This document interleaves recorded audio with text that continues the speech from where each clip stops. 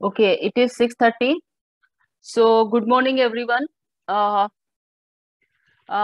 you can see the topic has changed, yes, suddenly, and we have given enough messages since last evening, late evening. We came to know that Dr. Tulkar will not be able to take the class because of some serious emergency, medical emergency.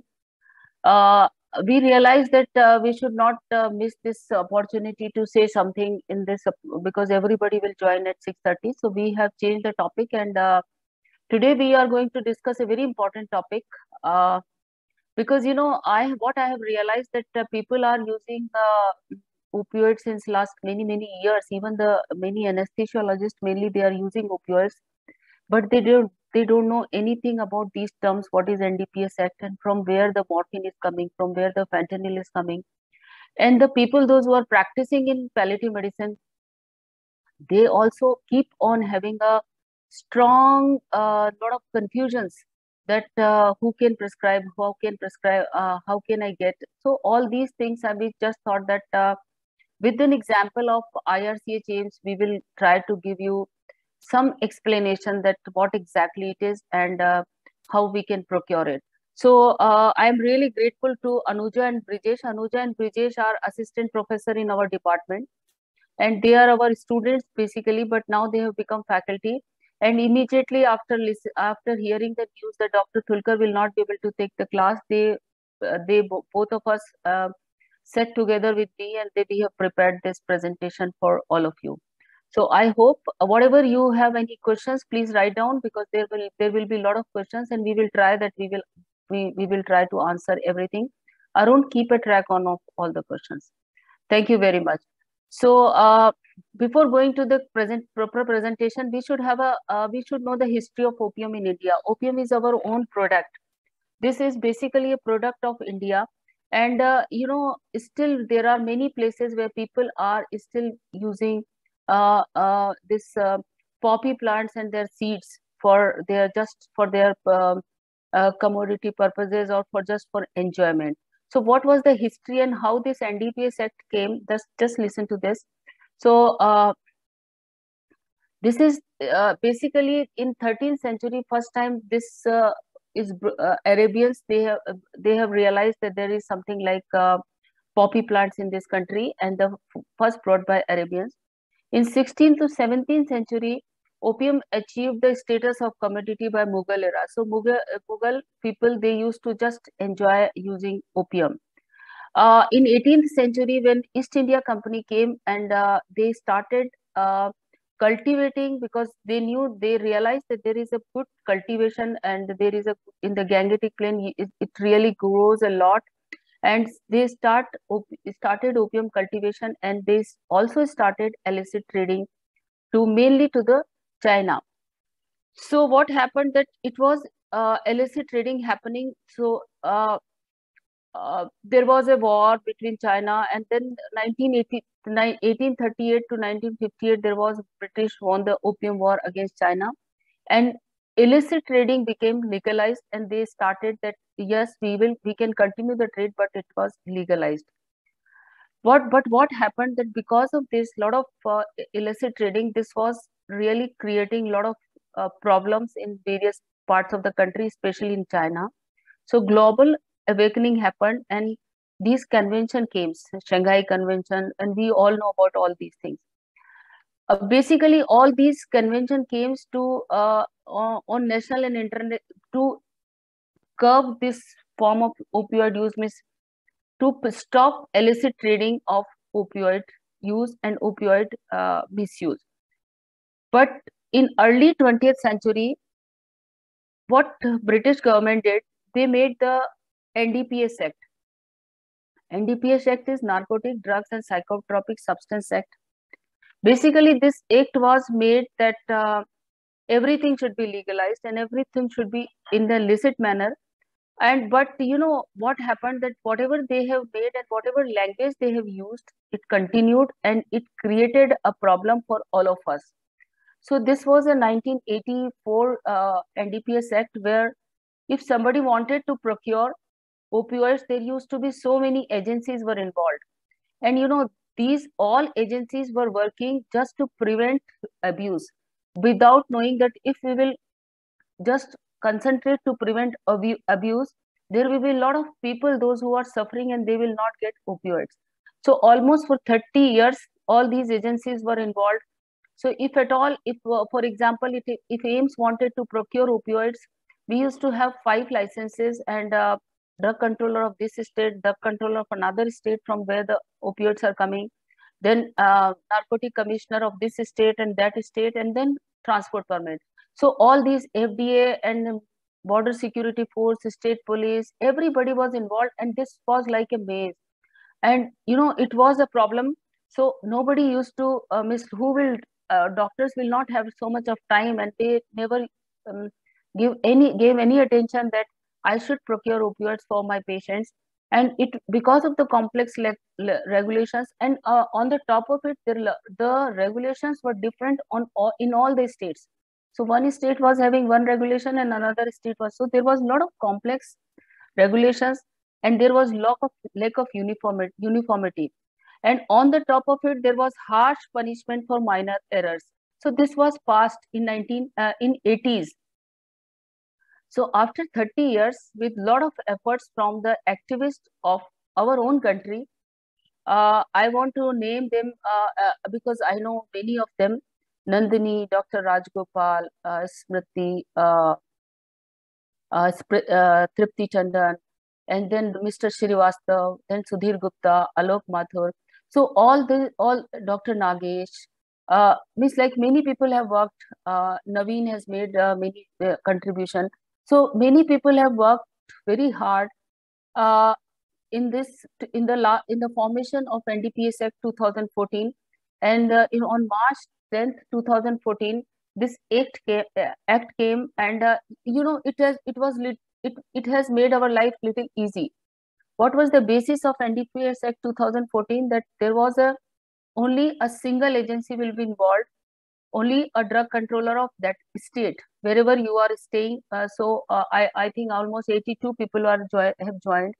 So from whichever state, now till now, in 2021, there will be amendment, and but it is not still official. So I know about the points, but I have not included in my lecture because I was not very sure that whether I should speak or not. But in 2014, if we will remember, till 2014 NDPS Act, there was a quite a comfortable life, that it was a balanced and pragmatic approach with a lot of responsibility on our own self. What was our responsibility?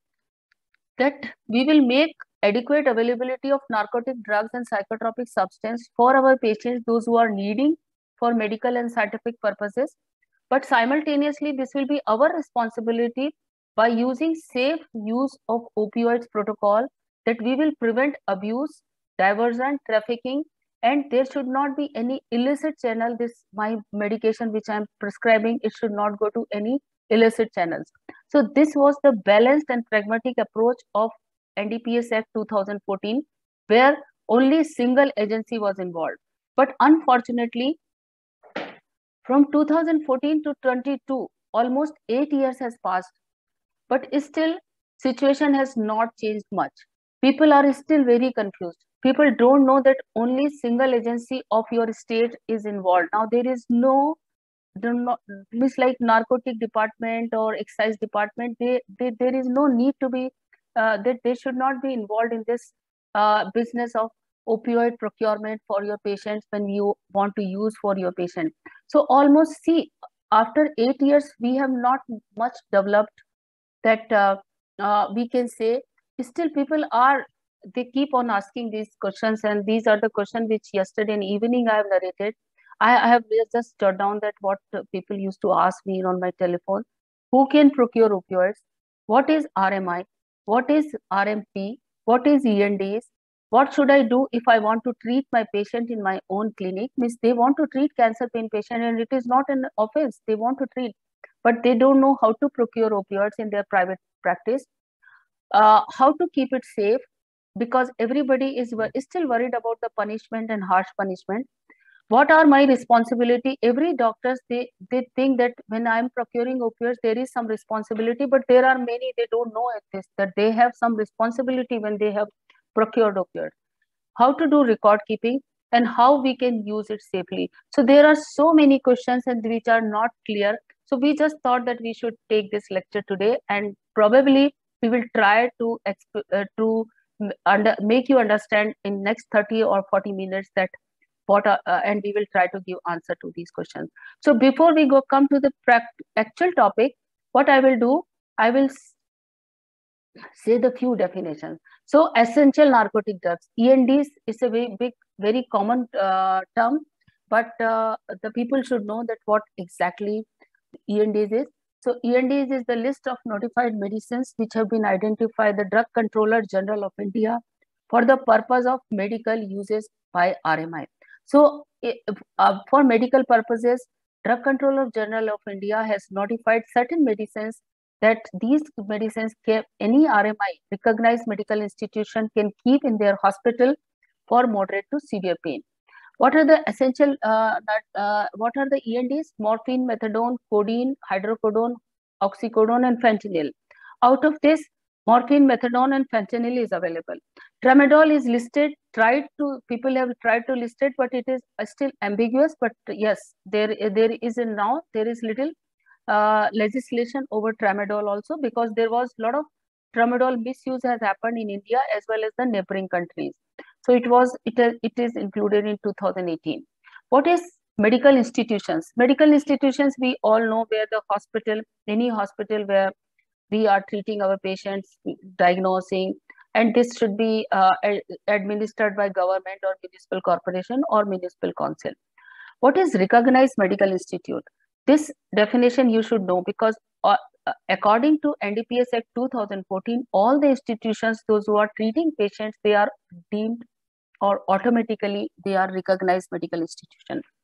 So recognized medical institution is officially recognized by state drug controller of your state for the purpose of what you can do. You can purchase, you can possess, and you can dispense essential narcotic medication for your patient. So you have a right. So today you should listen to this nicely, that you are officially, is recognized by state drug controller or by government, that you can purchase, you can possess, and you can dispense essential narcotic medication for medical and scientific purposes. If you have learned how to use morphine for your cancer pain management, you can do it.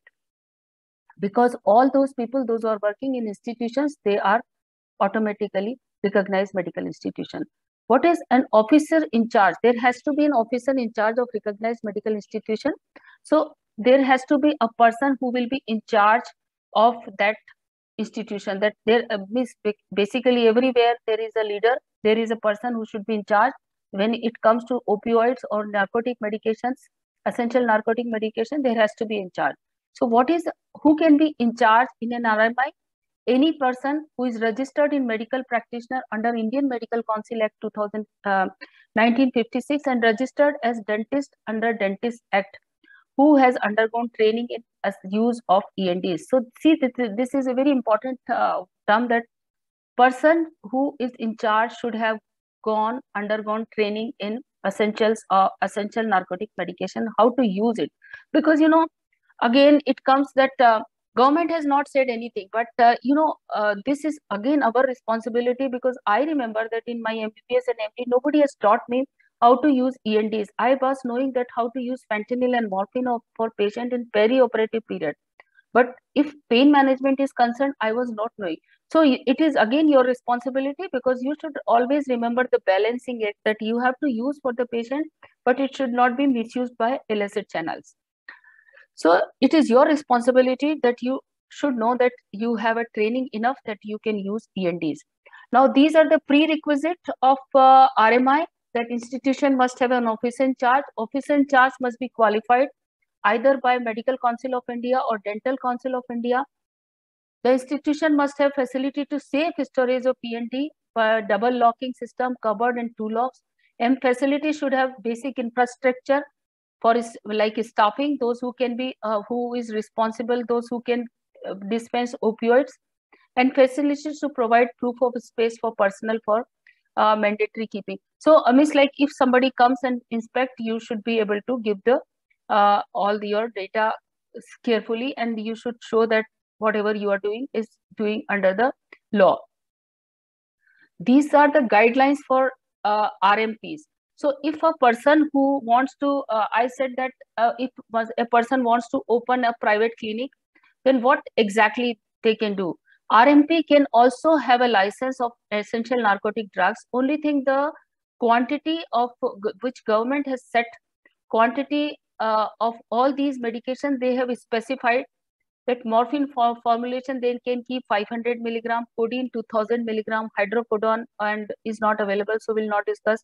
Fentanyl patch, they can keep 2 patches of 12.5 milligram and 25 milligram. Methadone, upper limit, because methadone came after this NDPS Act, so their upper limit is not yet mentioned in the NDPS Act.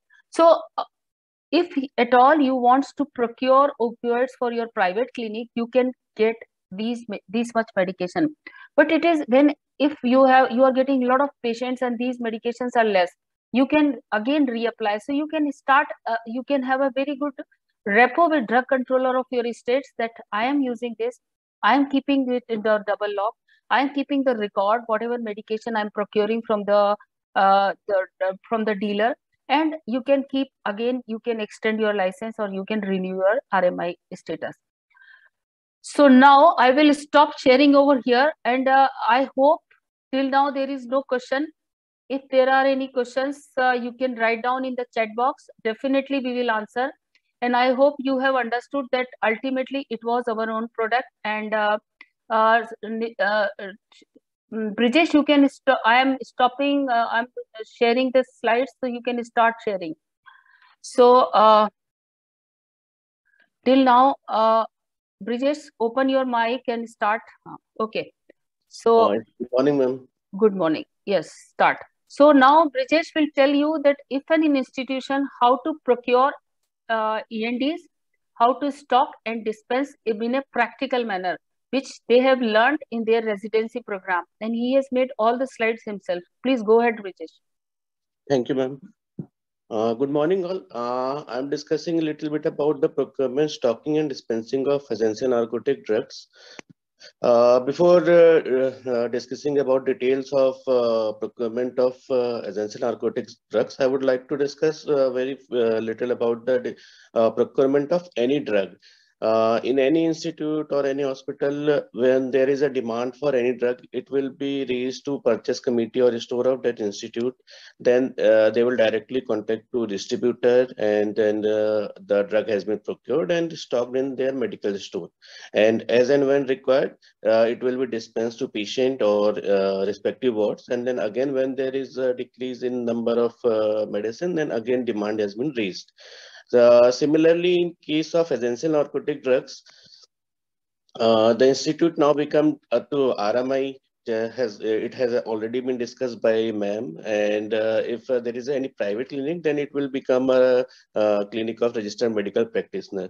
They both have to apply to state drug controller by using form 3F, and from state drug controller, and if any institute has applied for renewal and they want more opioids, then they will use form 3I and 3J. Then this state drug controller issue a purchase order in form 3G.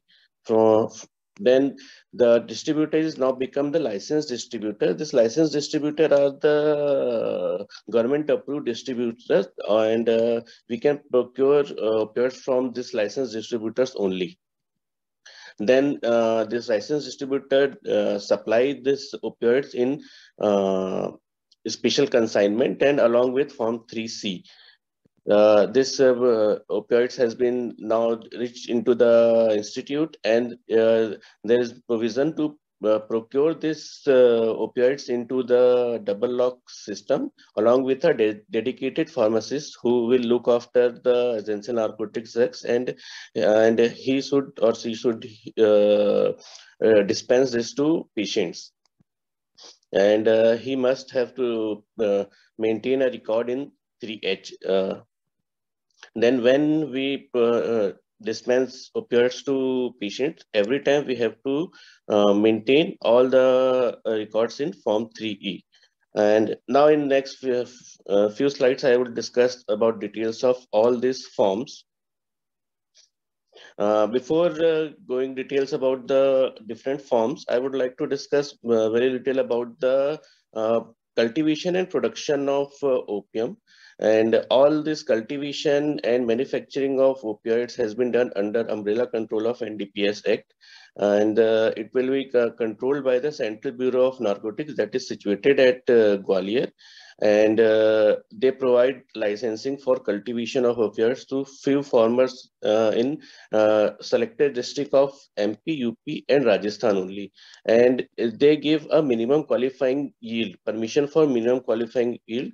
Farmer cannot produce more than that minimum qualifying yields, and all their cultivation has been supervised by the Central Bureau of Narcotics.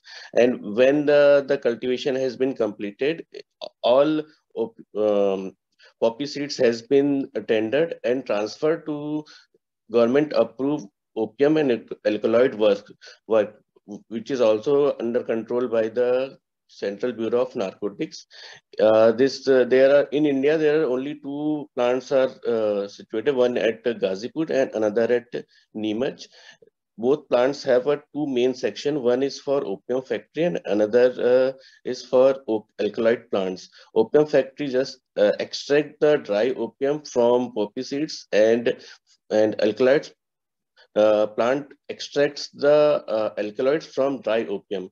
This extracted opium has been now sold to different government approved manufacturers for production of different salts, and like codeine, morphine, dihydrocodone, and other salts. And in India, we only export dry opium, and as demand and product is demand for codeine is high, we only import codeine from outside. Rest all opioids has been manufactured in India only. Now I'm going to discuss detail about the different forms. Whenever any institute want to become registered medical institute, which is after NDPS Act is now become deemed, and we just have to inform to state drug controller that we are going to start pain management or palliative medicine center, and we want to procure opioids. We have to send a requisition in Form 3F. This is the Form 3F. It comprises of name of the head of the institute, and we have to send the number of patients which were treating in previous year. If we are applying for first time, this should be kept blank. And then number 5, we have to send the details of medical practitioner who all going to use the essential narcotics drugs in that institute. Then for any private practitioner, they also have to apply in Form 3F to their state drug controller. Then state drug controller provide them a permission to procure the drugs. That is maximum quantity of essential narcotics drugs, which is also been discussed, and the number of medicine is very less. Like for morphine, it's only 50 tablets of 10 milligram morphine, and for fentanyl patch, only a person can procure 2 patch. The number is very low. So to increase the number, then again that registered medical practitioner has to apply along with Form 3B to that state drug controller that I want to procure more medications because my patients has more and I have to require more. Then again that state drug controller provide the permission to cap more number of medications, and this after applying in Form 3B. This 3B, we have to just mention the name of medication and quantity required. Then after getting approval, the registered medical practitioner has to maintain a record in Form 3D. It's a daily basis record keeping register, and per day, the registered medical practitioner has to keep records of all essential narcotic drugs that he has procured. This is the Form 3D. It's a daily account. Per day, registered medical practitioner has to mention the opening stock, and if he has during that day, if he received any quantity, then he has to enter that, and the number of medication has dispensed to the patient, and then finally at the end of the day, he has to mention the closing stock. This should be done on daily basis. Now coming to the institute, after applying in Form 3F, the state drug controller provide a Form 3G to the institute.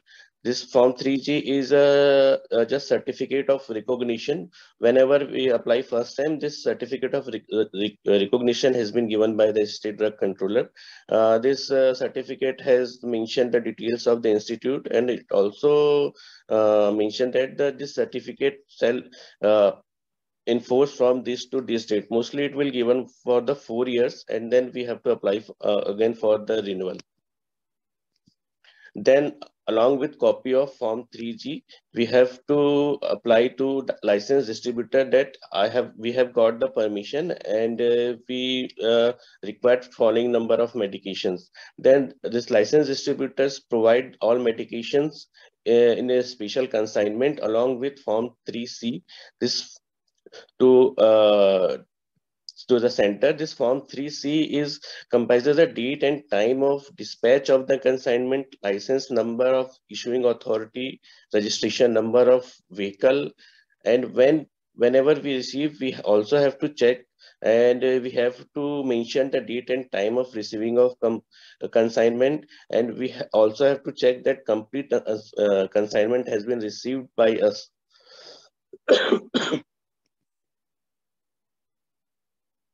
Then all essential narcotic drugs has to be kept at a single designated area, which have a double lock system, and a designated pharmacist should be there.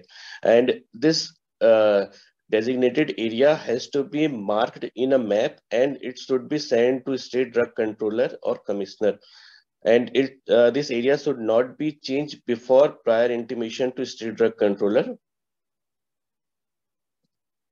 Then here the designated pharmacist has to maintain a record on daily basis in 3H.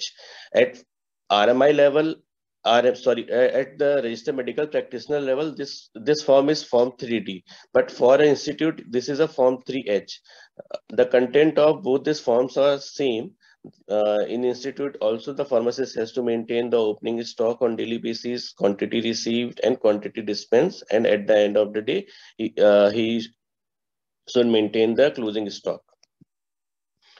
Then this drugs is being distributed to the different wards and for patient, and whenever we dispense this medicine to patients, we have to maintain a record in 3E.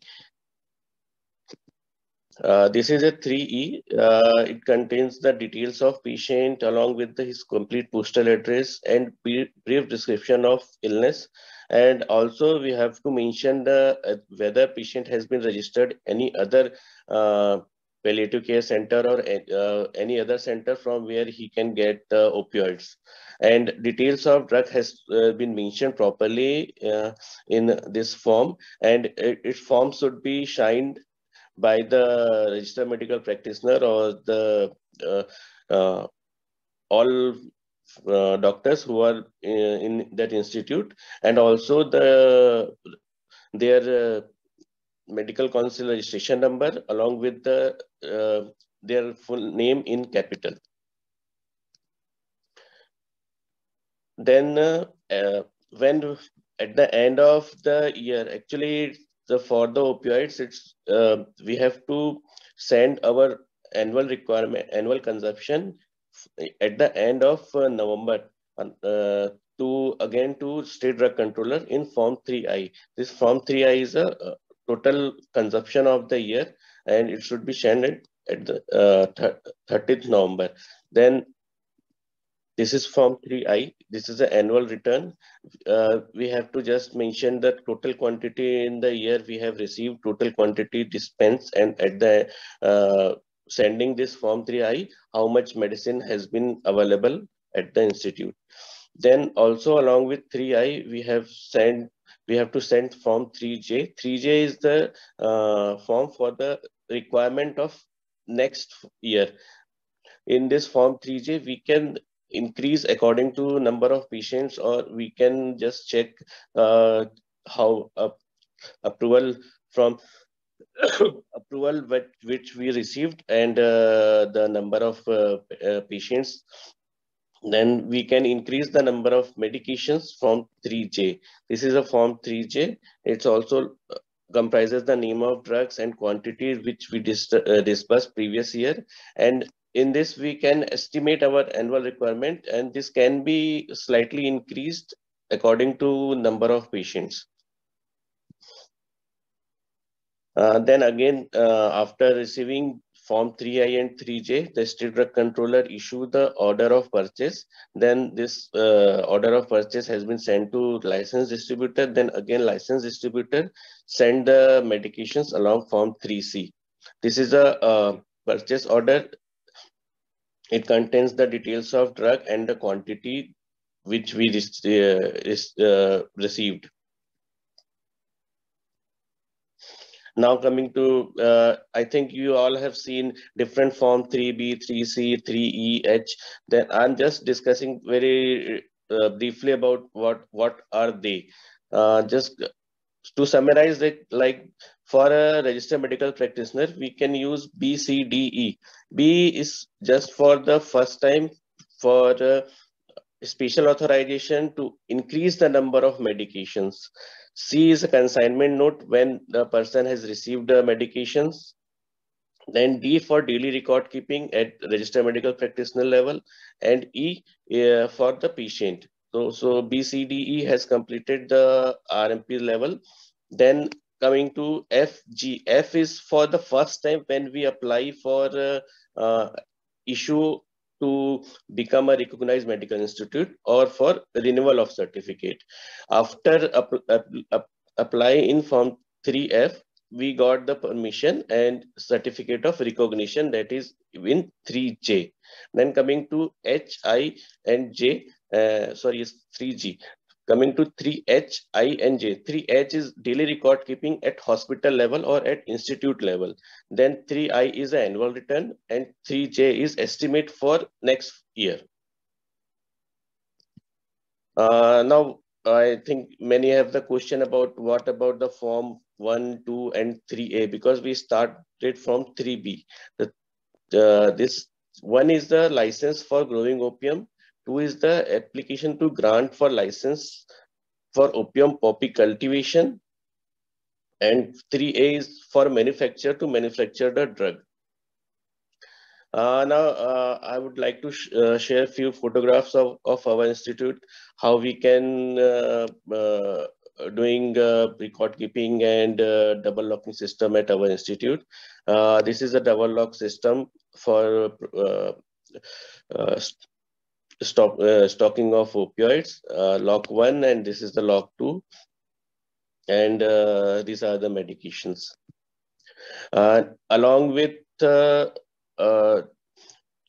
different forms, we also kept online record keeping of all the patients and all the medication that we dispense from our institute. And we have a 2 linked institute. One is the Dr. B.R.A. ISH, and another is the National Cancer Institute. Both centers are 50 kilometers apart, but we are using this single online system to maintain a record of opioids in both the institute. And we have made a system that when patient can came either of the center, he or she can visit either IRCH or NCI, and we have a system that we can track a patient at last visit where he has got the medication either from IRCH or NCI. So we may track that patient has not been defaulter, or he's overusing the medications. And in our system, there is a red flag signs also when patient visits before their due date.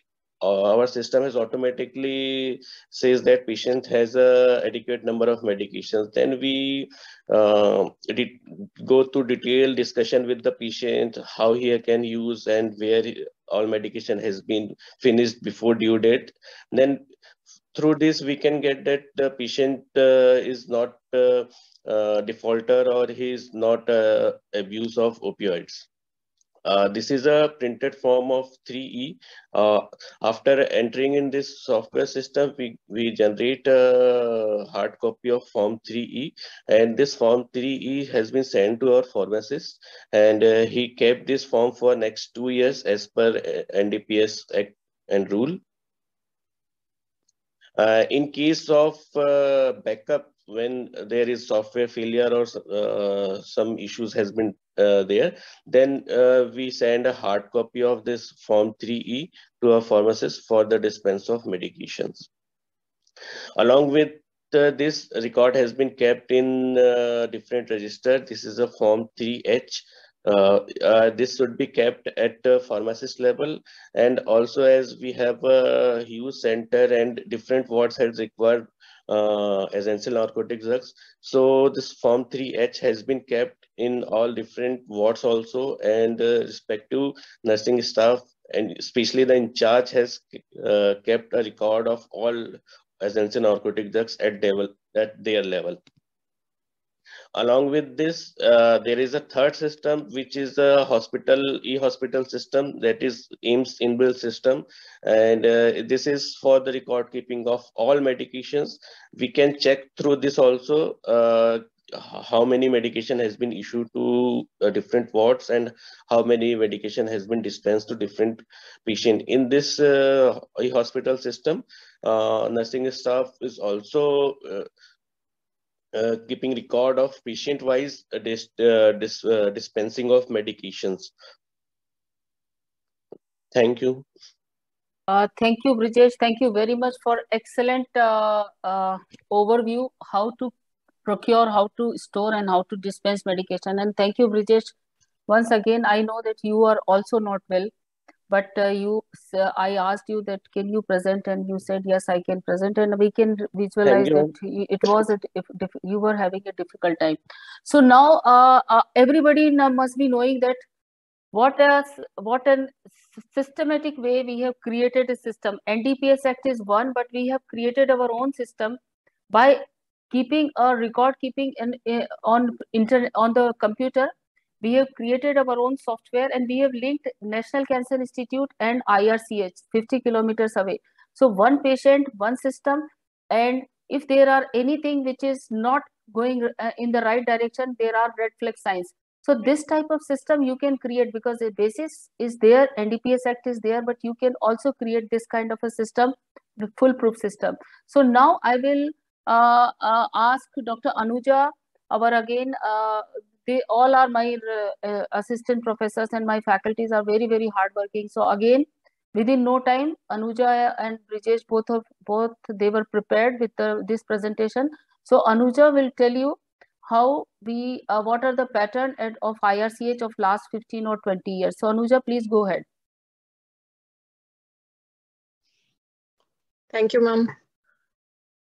Good morning, everyone. So I will keep it very short, and I would be discussing the safety measures that we are taking at our institute and our experience about dispensing and procuring opioids at IRCH, AIIMS New Delhi. So basically, this was a retrospective study which we conducted, and we studied the opioid dispensing patterns for about 13 years, since 2008 to 2020.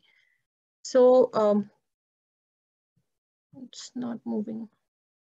Okay. Yeah. So basically, so we started to dig out data from the opioid, the pharmacy of our institute. And we found that since 2006 to 2020, the opioid prescriptions, the number of patients were continuously increasing, of course, since the cancer incidence is also increasing. So we had 4,200 new patients of cancer registered in 2006, which was continuously increasing to 17,000 patients in 2019. However, in 2020, due to obvious reasons, due to the pandemic and the various barriers it brought along, the number of new patients decreased. And then we also studied the total morphine consumption of the institute, that is only the oral morphine. We did not include the IV morphine to avoid bias due to other uses like perioperative uses of IV morphine. So we only used oral morphine consumption, which increased from 3.6 kgs in 2006, and it increased in parallel to the number of patients to 11 kgs in 2019. And then, of course, since the number of patients decreased in 2020, we also saw a fall in oral morphine consumption, which was only 5 kgs. Now, to avoid being misled by the increase in morphine consumption, we decided to calculate the amount of morphine which was dispensed per patient visit. So, which we found that there was almost a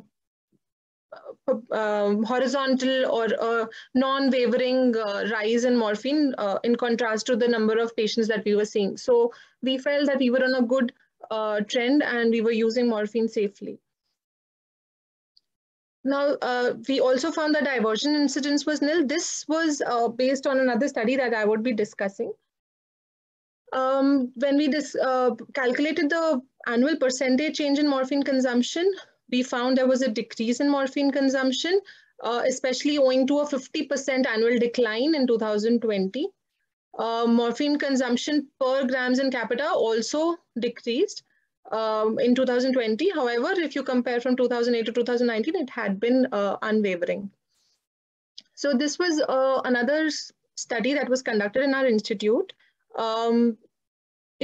We studied patients who were receiving morphine for more than 12 months with at least 60 milligram on the last prescription. And we evaluated these patients for any mental disorder or any substance use disorder. So initially, we evaluated the mental status of the patient. We did not find any patient with a major depressive disease or psychotic behavior. We then used the assess screen tool to study if any of the patients were suffering from substance abuse. And then we did the addiction behavior checklist, and we found only 15% patients who had a score of more than 3. Then these patients were subjected to psychiatric consultation, but none of these patients were found to have opioid use disorder. So the whole point of me explaining all this is that we have been using morphine for almost, we studied these patients for 15 years, and we have not found so far any patients with substance use disorder. Now, the irony is that even if morphine was included in the essential drug list way back in 1970s, morphine is still considered to be a controlled substance for obvious reasons. And why I say obvious is because everybody, all medical health practitioners, including us who are using morphine, we do have a certain amount of barrier or fear of harming our patients. So why in our institute we have been able to use this safely is because we have a very robust education system. We make sure that all the new healthcare professionals who join the department, residents, faculties, everybody has to undergo training for using morphine. Then we also have frequent audits. We use safety protocols. And not just educating the healthcare professionals, we also need to educate the caregivers as well as the patients about side effects, their fears, and we have to, needless to say, there has to be an immaculate assessment of pain, and not just the physical pain, but studying pain as a total pain concept. So this is a photo of the instruction. There's an instruction pamphlet that we distribute to all patients who are receiving morphine. It is available in English as well as Hindi. So we give instructions to patients addressing their concerns for addiction, for side effects, how to use these drugs. For example, we also mention in the that instruction pamphlet that they may suffer from side effects such as drowsiness, vomiting in the beginning. Then it may also cause constipation, and they should not stop the medication or increase the dose without consulting us. We give them an emergency number so that they could call us. And also, it is very important to tell them that this pain medication is only for them, and it should not be shared with anybody else at home who is having pain which is not even cancer related. So another important part is prescribing these. While prescribing these, you must follow certain rules of prescription, which should be actually followed for every drug, but very essential for narcotic substances. So your handwriting should be clear. The documentation of patient's address, full name, as well as your documentation of your sign and your name should be legible. And you should mention the daily dose clearly in the language which the patient understands. If the patient is illiterate, you could use symbols such as small dots to symbolize the drugs. And you should mention the duration of the prescription, for how long you are giving the prescription for. And you can give a contact details in case of any emergency. So this is an example of a good prescription. As you can see, all the instructions are given in capital writing so that they are legible. Then they have been dated and signed by the medical practitioner. Also, the patient's name, address has been mentioned. Then the total number of drugs that have to be given at time, what time, at what intervals has been mentioned. And total duration of the prescription has been mentioned. And patients have been given instructions and to maintain the pain diary. If any drug has been stopped, it has been mentioned. If the patient has been receiving any concurrent therapy like palliative radiotherapy, this also should be mentioned, especially in cancer patients, because palliative radiotherapy and chemotherapy will have a neurolytic effect on the tumor and thereby decrease pain. And so the pain physician should keep in mind that this patient might require to decrease or maybe increase the drugs dosages. So to summarize, what I want to say is that to use morphine safely for our patients, we should assess them thoroughly, use the total pain concept, treat pain as a total pain, address their psychological and social pain as well, and then keep yourself updated and educate everybody that works in the team who manages pain. And not just that, you have to educate the patients as well as the caregivers. Thank you. Thank you. I think before I summarize everything, there are a lot of questions. So we will start answering those questions, and then I will share some more slides if we will have time. Arun, would you, I will read the questions because there are a lot of questions. Okay. So this is from 19077. I don't know whose name is this. If patient is getting narcotic directly from dealer after getting DD-12 form duly signed by private practitioner, then also do we have to keep a record? So ideally, dealer will keep the record, but you should have a record. If you are writing a prescription to any of your patient, then you should have a record so that you will know that when next time this patient will come. So this is basically, I will not recommend that if you are in a big institution and working for almost thousands of patients you are looking after, you should have your own system. You should have your own pharmacy inside the hospital, but this is also a system which works very well. And you should have a record in wherever you want. If you want to keep in this diary or you want to keep this duly formed, signed form carefully. Then PMD, I don't know PMD is what. Are these all regulation also applicable to IV? Yes, these are also applicable to IV and fentanyl and morphine. Only thing, we keep using IV fentanyl and morphine in perioperative period, but we don't know what are the regulations. So I hope that all the anesthetists, those who have joined this class, they must be knowing now that there is a system which works when we are procuring opioids. Then Barhamuddin is asking, ma'am, can you please share the examples of various certificates which would actually be required? This is what Dr. Brajesh has done. So all these slides are going to be there with you. So Dr. Brajesh has shown so beautifully well that when we want to procure opioids, what we should do, which form will work, in which form you will get the license, in which form you will get the, you will procure, you will ask the dealer to send the medication, and then everything he has explained so beautifully well. So all these forms were there, and all these slides will be there with you. In case required, we will again explain you on our telephone. If you have not, you are not very clear, I will send the telephone number of Brajesh, me and Anuja, so you can ask personally. But I hope everybody has understood various forms, that how to stock, dispense and prescribe.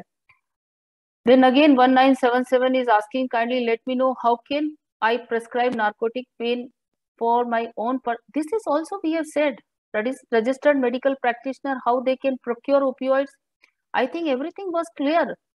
Everything we have said very beautifully well. I think Brajesh has explained you that if you want to open a private clinic and you want to keep narcotics, what is your responsibilities and how you will do this.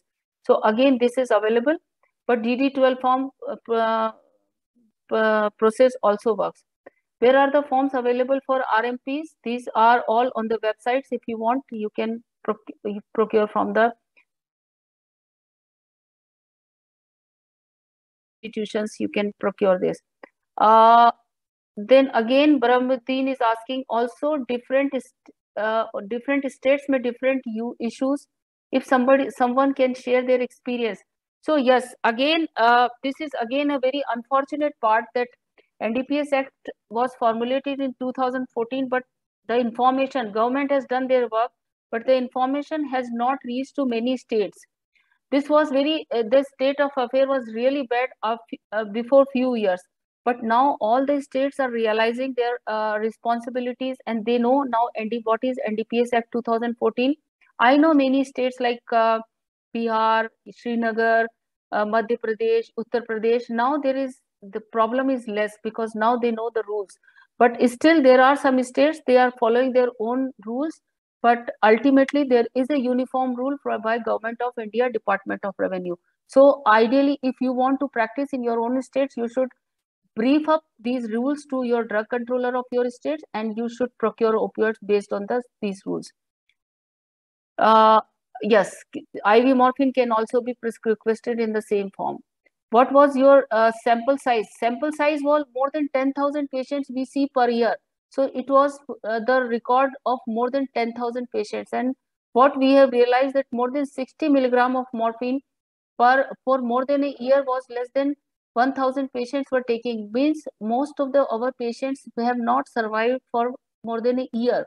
And out of this, only 13% patients were fitting in the criteria where the score was more than 3. That's why we have sent all these patients to drug de-addiction center, and the psychiatrists, psychiatrists, they have evaluated them, and they have found that these patients were not having morphine-induced disorders. Dr. Stanley is asking, when a patient is at home, unable to use oral morphine, can family give parenteral morphine under supervision of? Yes, we can give. Yeah, we are giving to a lot of our patients. We are giving the Baxter infusion pump, and they are using morphine at home in the subcutaneous or IV form. And means like most of the time it is for 7 days or 3 days refill, and they come and refill. We are refilling, but everything is recorded. Because we give the record in their own card, we keep the record in our own register and in our own computer. Dr. Saroja is asking, drug controller from Karnataka mentioned it's only for oral preparation, and for injection you have to take. No. It is not for injection. No, everything is IV and oral, everything is under the same rule. Then thank you so much. Thank you for useful presentation. What is the fee to get the license? There is no fee. Kankasha, like Bihar, does not have an online system in place. Online system, Kankasha, we have created our own. This was because our almost 60-70 residents are using this system. So we wanted to make the uniformity. If you really want to learn or you want to replicate, you can come sometime to AIMS and we are happy to share the system. Software, this is basically a software which we have created, and it was almost for a year. Few of our residents and faculty, Brajesh was one, they have worked very hard to create this software and this online system to make it very foolproof that there should not be any problem. And extensive follow-up making of it. So, this follow-up and this record keeping, everything will be simple when you have an online system. And, it looks like that it is a very complicated system, but this is not so complicated. Once you will create a system and system will be in a place, everything will be, everything will roll around. Automatically, everything will go on. So if I will ask any of my resident that, oh God, do you know that from where we are getting, they are not knowing till the time we give this presentation, because everything is so smooth. Because this, you have to create your own system. Wherever you are working, you have to create a foolproof system based on the NDPS Act. Nidhi, very informative presentation. Neetu. Additional recommendation 2021, Neetu, I know, but I am not very sure that whether I should discuss this, and there was no time also. Praneeth, I want to state in home care institutions, how shall I procure narcotic? Yes, home care institutions, again, right now, there are no, because again, the Government of India has asked us to make the guidelines for home care and hospice. And in that, I really advocated that they should be in the same system, and hopefully there will be a simpler system. Otherwise, till the time, this system is same for all the home care institutions also. Okay.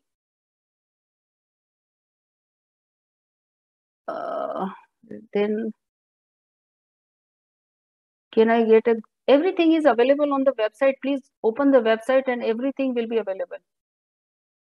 Acha, it is, Parvesh is asking whether it is mandatory to have a qualification in palliative. So again, see, NDPS Act has not defined any qualification in 2014, but Government of India has defined, or I say that this is again our own responsibility, that we should learn how to prescribe opioids, how to keep it safe, and then only we should start prescribing. There are 3 days training available from Government of India. Then, and IAPC Part A, Part B, if you will do course, then you are eligible. There are fellowship program from IPM Calicut and Pallium India, then you are eligible. Diploma from Cardiff University people, they are eligible, and MD, obviously they are eligible, MD palliative medicine.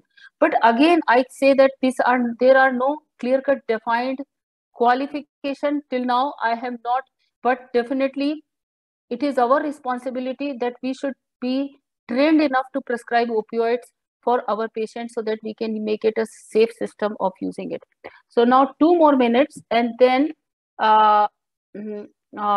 only so 2 more minutes, and then this is the any other questions if somebody wants to ask. Archana, I can't share my screen. Dr. Anuja, can you stop screen sharing? Yeah, now you can share, ma'am. Okay. So anything somebody wants to ask for anything? Otherwise, I don't think there are any other slides. I have extra slides, but if somebody wants. IAPC Academy. So if there are no questions, I think I can stop over here. Ma'am, there is a question. Okay, what is the question? Dr. Deepa wants to know what is the procedure to return expired or unused drugs? So expired and unused drugs, again, there is no clear-cut guidelines or clear-cut procedure, but definitely we have created a system that if there is a Expired medication, definitely it will be a problem, because then you will have to call a drug controller and you have to destroy in front of them. But return, if unused medication are there, you can, with the same number, unique identification number, you can keep, and you can make it in keep in your pharmacy and can use for other people.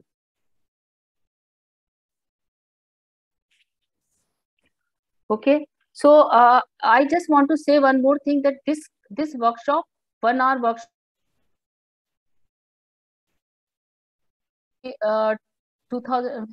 2022 conference, that is 29th International Conference of Indian Association of Palliative Care. The same workshop we will be doing for 1 hour. So probably if you really want to make use of you want to understand something which you have not understood, you can call me directly, but you should also attend that workshop. Okay. So I think it is 7:30. Nisha has sent me a lot of information. I don't know. So Dr. Anjum has said that there are very less registration for that workshop. Please use this opportunity and register as much as possible. So it's just, these were my last slide, that we should not keep opiophobia. This is our own product which we are producing in our country, maximum all from the world. This is the natural existing resource and cheapest opioid available for our patient. We should use all the safety protocols, make your own protocols based on your infrastructure and available resources.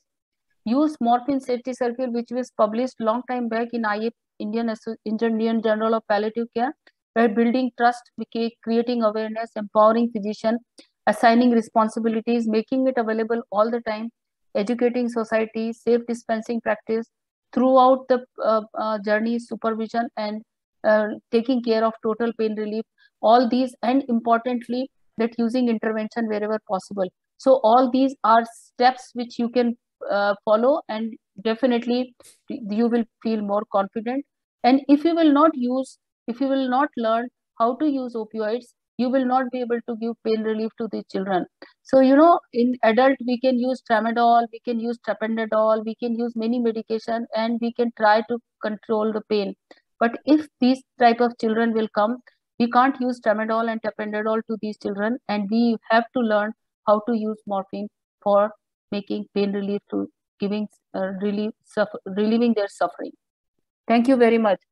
So we have taken 2 minutes extra, but we have tried our level best to explain you what exactly the system works which in place. So thank you very much. We will see you again on next Monday at 6:30 sharp. Before 6:30, please join.